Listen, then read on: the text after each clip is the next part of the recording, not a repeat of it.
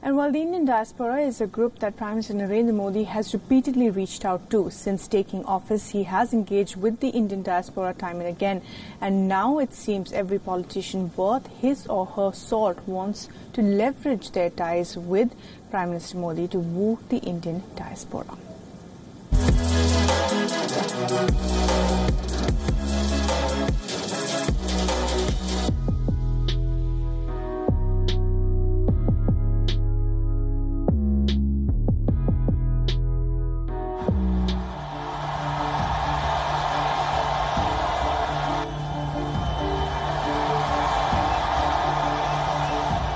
Predominantly Indian-American crowd chants Modi, Modi, as the Indian Prime Minister made his appearance at the Madison Square Garden in New York City.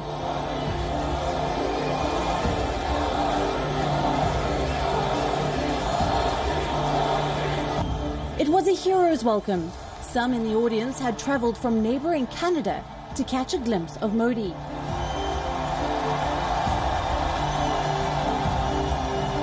About 36 elected US officials, including several senators, representatives and a governor, were present on the occasion.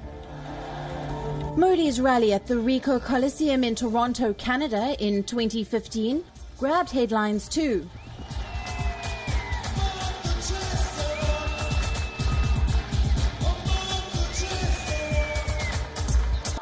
Modi's address to the Indian diaspora in the Silicon Valley was a big draw.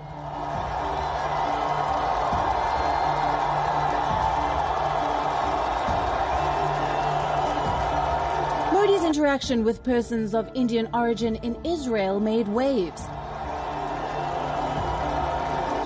Modi's soaring popularity did not escape the attention of world leaders. David Cameron was one of them. On a winter afternoon in London, thousands of British Indians poured into Wembley Stadium for a Modi. The crowds chanted Modi, Modi, Modi and played Jai Ho from Slumdog Millionaire.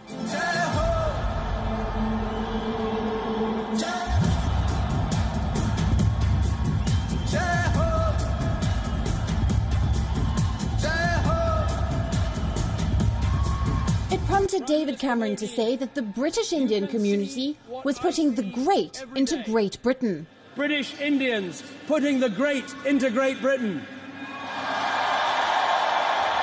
Cameron also said that a British Indian may soon be Prime Minister of the UK. It won't be long till there is a British Indian Prime Minister in Downing Street. Even Pakistan Prime Minister Imran Khan could not resist the temptation of doing a Modi-style rally. Khan addressed the Pakistani community in Washington, D.C. ahead of his White House meeting with U.S. President Donald Trump in July. But the event was more in the news for a group of Balochistan activists who disrupted Imran Khan's address by raising slogans seeking justice for the region. Such is the charisma of Modi that the world has begun to sit up and take notice of the Indian leader.